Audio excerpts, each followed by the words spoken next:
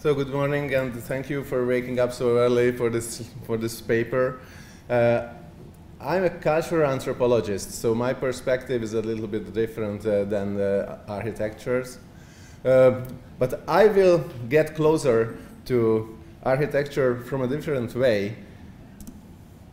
The first point is forming meaningful spaces, creating meaningful spaces. I performed my fieldworks amongst ethnic minorities and religious minorities. New religious movement, neo-pagan movement, Eurasian shamans, New Age movement, and so on. So my ethnological and cultural anthropological fieldwork were mainly conducted in the Afghanistan and Pakistan border. You will see plenty of pictures from that territory, from Eurasia and Middle Russia, Siberia, North Scandinavia, and from Carpathian Basin. The first point, when we start the discussion between cultural anthropology and architecture, is our common denominator, the human body.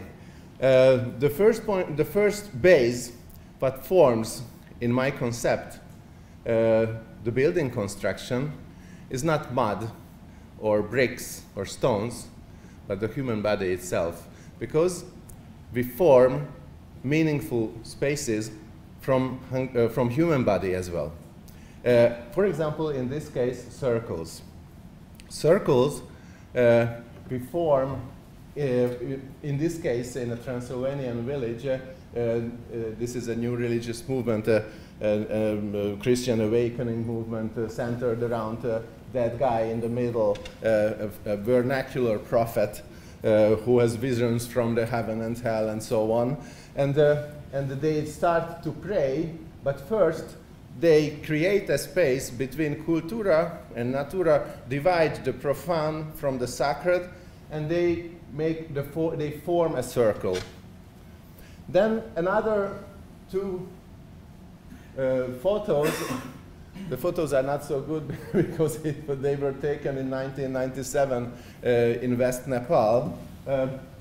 We can see the circles and the status in the middle, and then the children around, and then in the circle they can set up different positions for elderly women, for children, for the leaders of the village, and so on. But they form this space from the human body.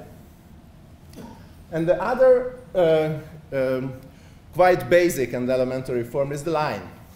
Of course, you can see the double-decker. So this is somewhere in England, maybe in London or somehow. The queue is one of a nearly universal form how human bodies make lines and form spaces. But not only from living human bodies, but also human bodies from stones. These are their stones making a long line in the Mongolian steppe, and they are covered with their engravings, and some of them, even the head remained. There are plenty of such places in Eurasia, not only in Mongolia, but in Kazakhstan, in northwest China, and so on. They are more than 5,000 years old, and they form lines, ceremonic lines, going to probably cemeteries, but in that kurgans, graves, nobody found any human body, so it is a theory only. And then the square. When from the lines, they form squares. Or in other place, they are lines, and they form a square, and in front of the square there is another position. So we make positions from human body. And then the triangle. these are the marrying couples, and the two witnesses, and the priest or the government officer or somebody, and they form a triangle. This is also a symbolic space, but is formed from human body. But we can mention several other examples from hexagonal and octagonal shapes. And another point for the dialogue between cultural anthropology and architecture, the shaping the space. How we divide cultura and natura. This is my photo from northwest Pakistan near the Afghanistan border, where Kovar people, some Kovar communities live in such a community which is based in caves. So the centers are fireplaces, and they divide the outside and the inside with dry stone walls.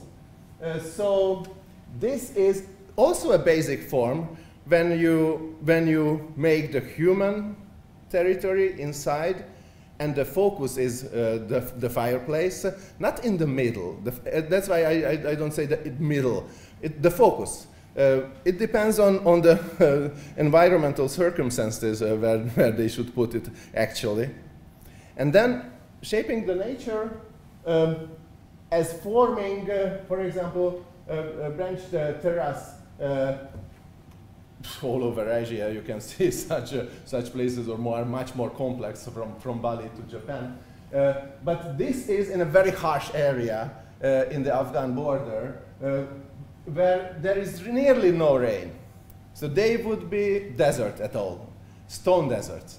But they drive the melting water from the high mountains, from the Karakoram and Himalaya, and drive them in small channels to the fields, and that's why it's like an edge, a line between the cultura and the natura, the harsh mountains and the human cultural spaces.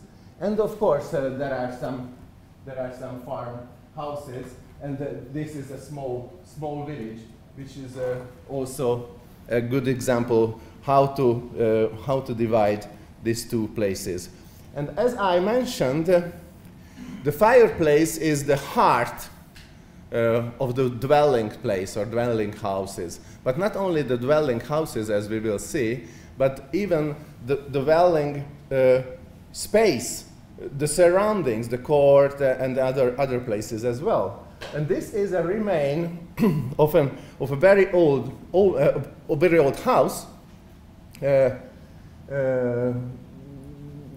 which has the center, the oven, and of course the chimney. And then the house disappeared because of the fires, rain, and the climate. So after the times, only the heart of the building remained, the oven. This picture was taken by László Koppány, an academic from the Hungarian Academy of Arts, who is famous for many kind of field works in Asia and in the Carpathian Basin. And one of his renowned field is the vernacular and folk architecture in Hungary. So I will have plenty of pictures of him. Gergő, a táskámból, hogyha kivesszük. And during the lecture, you can look in one of his books, which is about vernacular architecture. So this is the fireplace, the oven, which is the heart of the dwelling. But we can see other examples where the oven is outside the dwelling house, and this is also a kind of heart.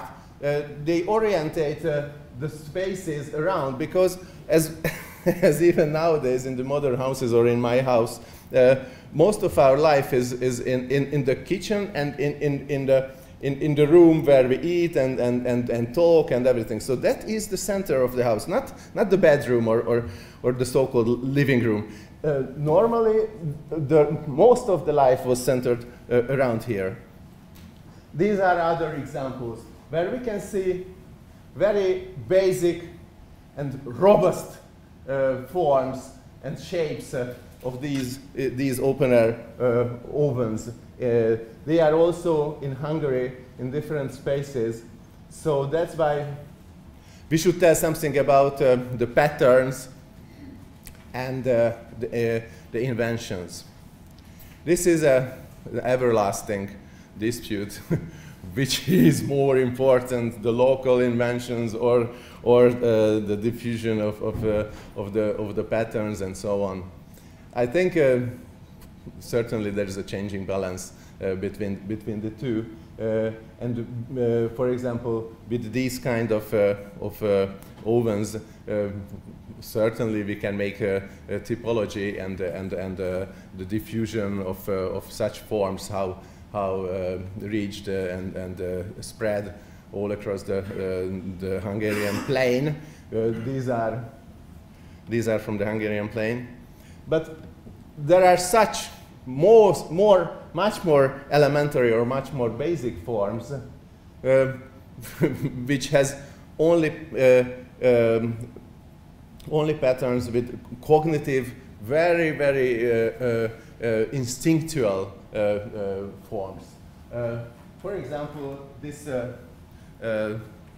doghouse, which is a round shape, and another is a shepherd's shelter, a shepherd's hut, which is really very simple. And now we can make an interruption in this argument to show that what is the yurt? The yurt is the most important felt-make mobile house, or somebody call it tent, but I think it's not a correct word for it. The yurt is for thousands of years a symbolic dwelling place for equestrian nomads. Equestrian nomads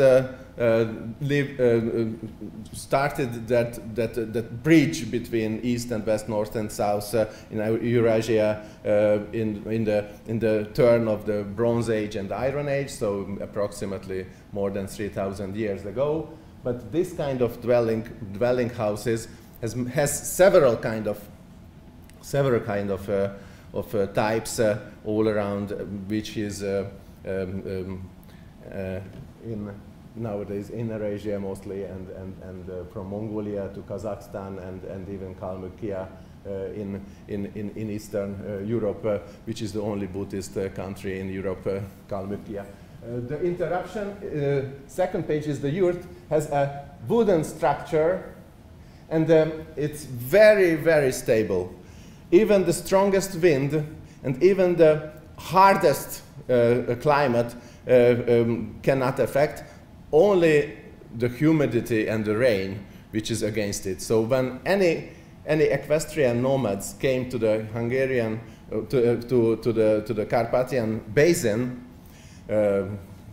Sarmatians, Huns, Avars, Hungarians, and so on, after one or maximum 2 generations, they left the yurt, because the Carpathian Basin is much more humid than the Eurasian steppe.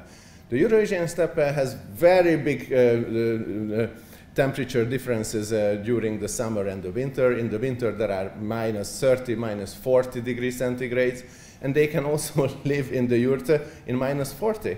And then in the summertime, the +35 or even +40 is not rare. So that's why the yurt is really a genius option for living in the steppe. This grassland has enormous places where they move from one place to another, but in a very strict order. They don't look for places just for occasionally, but they know very well that which is this clans or that lineage or that tribe's territory. Where are the wells? Where are the water sources and supplies? And sometimes these weather changes cause difference in the waters and in the natural environment, and that's why they had to look very far. Sometimes they travel 1,000 kilometers per year from the summer and the winter dwelling place, with thousands of horses and 10,000s of sheep and cows. And the yurt, of course, can be carried quite easily there, and it is covered with a woolen felt. And I lived in this yurt in this summer for nearly a little bit more, for nearly a month in Mongolia with my daughter and my family. And it was really a very good time. Not for me, I tried it several times, but my daughter also said that this round circle place is very gives a real home feel. So the circle, but I started my argumentation from the human body and the circle in the yurt, and of course the setting, the functions and the places around. So this is the basic point, I think, for architecture as well. And another example, when there is a stone house in North Pakistan, but because they left the yurts in the last some decades, but they kept the middle open-air wooden structure of the yurt, and their house is such like a yurt. As you enter, the order of the places are as the yurt. The window is not on the side, but in the middle on the roof. And they put symbolically this round smoke hole of the yurt to the house, to the stone house as well. And then we can see several other places from that territory in Hunza and the Kalash villages. And this is another example. Hutches, which form this is in the Carpathian Basin and also from the László Koppány book. These are also round structures and form a very elementary, very basic structure as a like the bee house. These are also small round hutches in the Carpathian Basin. And then dovecote. Dovecote has also very many kinds of main structural forms, but we can make regional differences how they build it because of the materials they found around the village and around the farm. This picture, let's see a little bit closer. This picture I took yesterday in Köveskál. When we saw the washing house, I went one street from the bus, and I found this very old wooden dovecote. So then I asked the people who lived there that, oh, what is that? Ah, that is an old dovecote. We don't know what to do with that. Do you want it? So, okay, maybe, but I make a picture, okay? That is the first. And then this is from the Hungarian plain. As you see, there are very robust columns and many pigeons there. And then the maize barns for corns. There are several kinds of maize bars in the Carpathian Basin. The one type is where the maize bars itself, the corridor, the fence of the house. This is very typical. So we can find such maize bars not only in the Hungarian plain, but in other territories, west and south as well. And then there are another kind, this very robust, nearly megalithic, strong. It's not so functional. They don't need so strong, robust columns in the side. But somehow they wanted to make it close to their visual mother tongue. So that's it. That's what it is. The second important thing, that one is to shape the nature, forming a human space and humanized space. The other is keeping our visual or other kind of mother tongue within the forms, within the symbols and the patterns as well. These kind of maize bars also with such very robust columns, and they symbolize the wealth of the family as well. If somebody has many chickens and many animals, they need the supply for the winter months. And then we can see a kaleidoscope of pictures. I didn't want to put them alone because there are so many examples that the round circles, the lines, the squares as symbols we can find even from cemeteries, like in the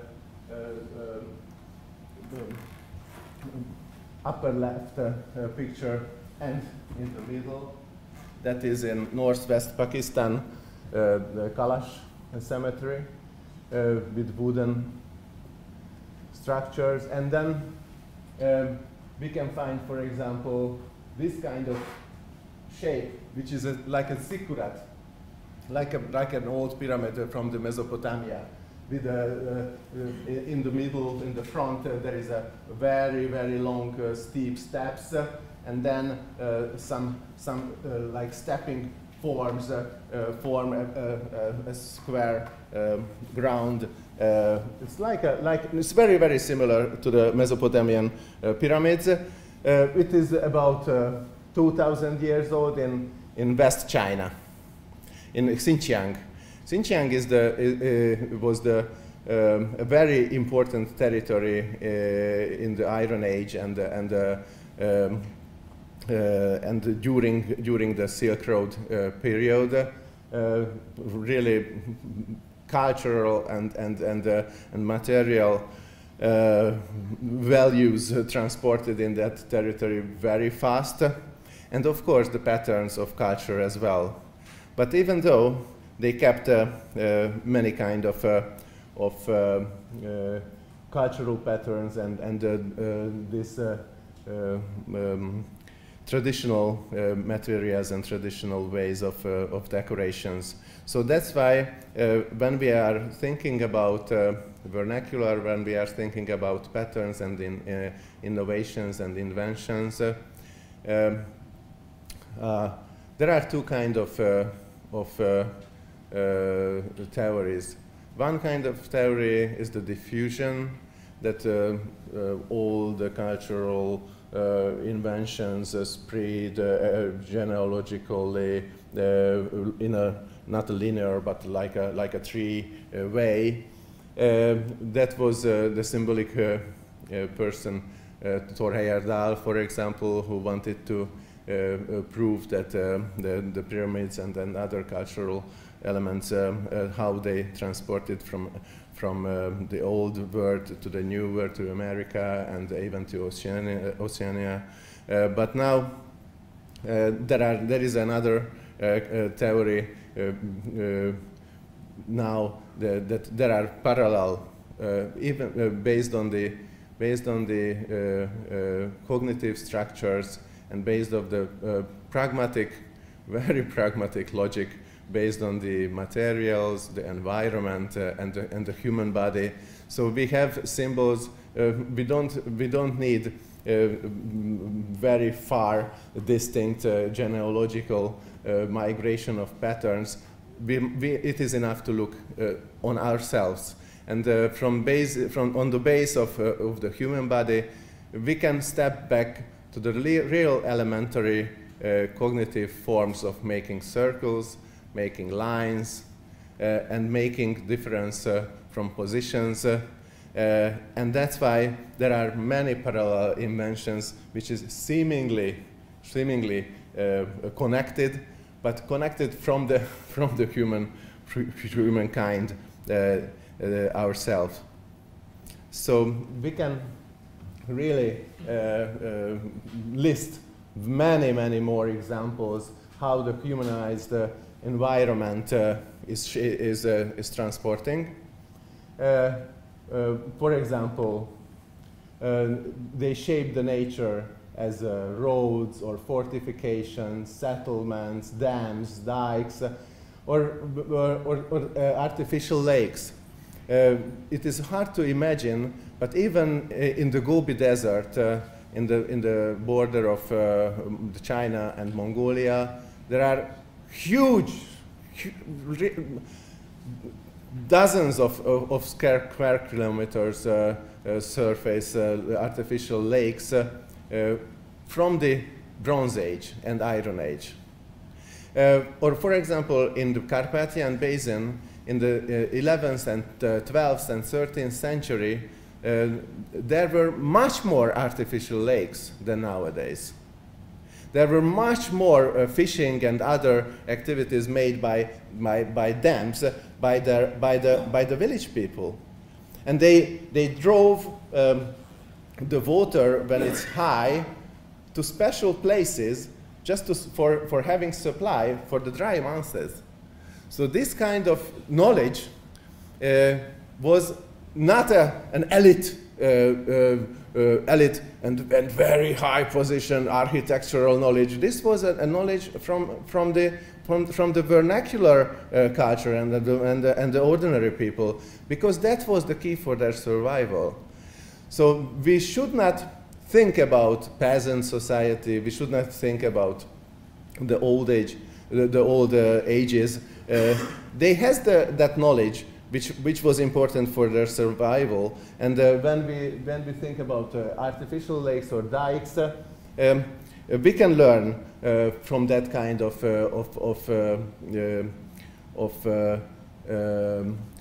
agriculture, because those kind of values which now we have in our focus, like sustainability, recycling, and so on. So having material from the surrounding area we should use again and rebuild again. But we had a very good example in Taliandörög yesterday. It was like a Lego. Lego from the Celtic ages, then the Roman ages. The house collapsed. The stones were rebuilt in another kind, another style. It was of course extended with other kind of bricks, and certainly, but some stones remained from the Roman age, from the Celtic age, or from the Middle Ages, and they put together again in the 18th century when the territory was repopulated again. So we always built on this Lego knowledge of the vernacular. So that's what I wanted to tell. If there is any question, don't hesitate.